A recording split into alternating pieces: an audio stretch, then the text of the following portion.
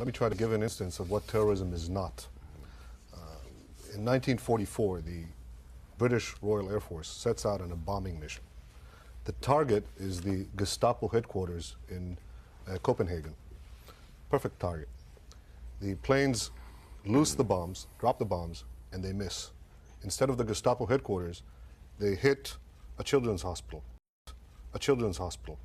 And scores of children are horribly killed.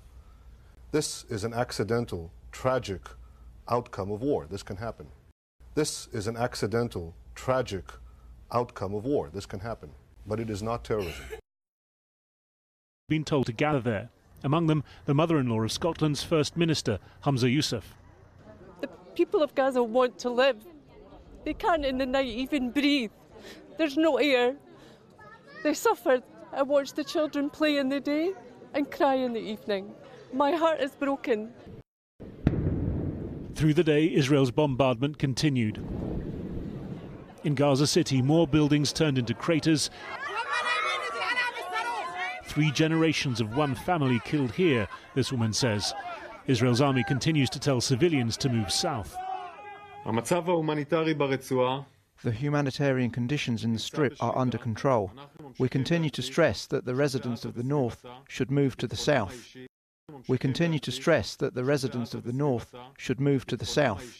At an international summit in Cairo, Jordan's king called any forced displacement of Palestinians a war crime, sentiments echoed by the Palestinian president.